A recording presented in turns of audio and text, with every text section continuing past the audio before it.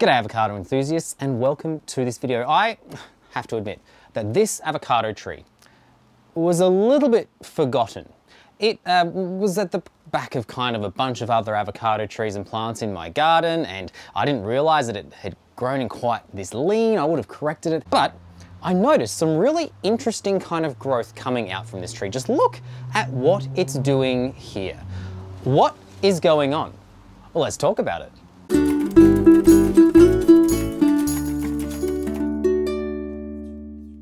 Let's talk about gravitropism. It's also sometimes called geotropism.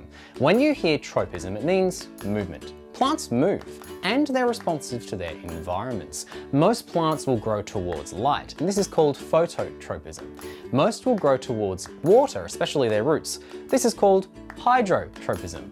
But they also move with gravity, and this is called gravitropism. Plants can actually sense gravitational pull. We'll talk about how they detect it in a moment, but first, plants usually have two kinds of gravitropism at play. There's positive gravitropism, where they will grow towards the pull of gravity. This is seen in their root systems, and they will grow down.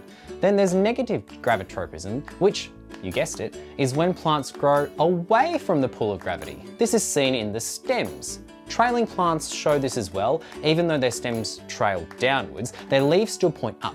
Anyway, if something happens to a plant, like it's knocked over, it will sense that something has changed and continue to grow according to gravity. Scientists have done experiments about this as well in microgravity environments, where the Earth's gravitational pull can't really be detected in space.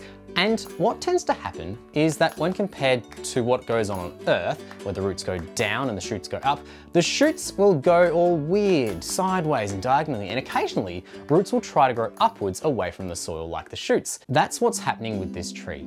It's sensing Earth's gravitational pull, and instead of growing sideways, it's growing up. But how does it sense Earth's gravitational pull? Well, it's all to do with auxin.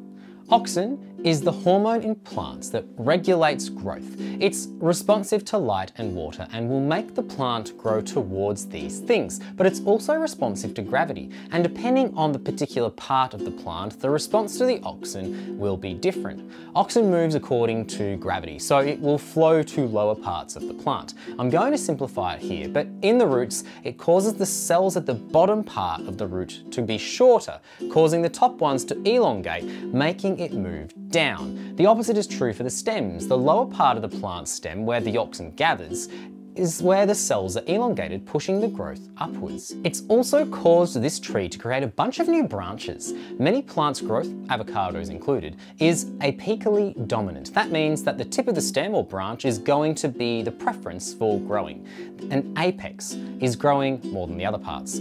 The part that makes the stem longer is what we call the primary meristem. When the tree has fallen over, the auxin was no longer telling the plant that what was previously the top is the top of the plant anymore. So it created more primary meristems, or new growth areas. That's why we have all these new shoots. The plant wants to grow upwards. So the plant looks this way because of gravitropism. The plant is sensing Earth's gravitational pull due to the movement of the hormone auxin in the stem, causing it to push out new growth points, making it grow towards the sky. If you enjoyed this video, I would love to know in the comments below and with the like button. And if you'd like to see more avocado content, I encourage you to subscribe to Scott Grows an Avocado Tree, where I make all kinds of videos about avocados and other plant things. I'm also on Instagram at Scott Grows an Avocado Tree, and if you want to support me financially, you can become one of my Patreon members, where you get access to exclusive Patreon-only content, such as Scott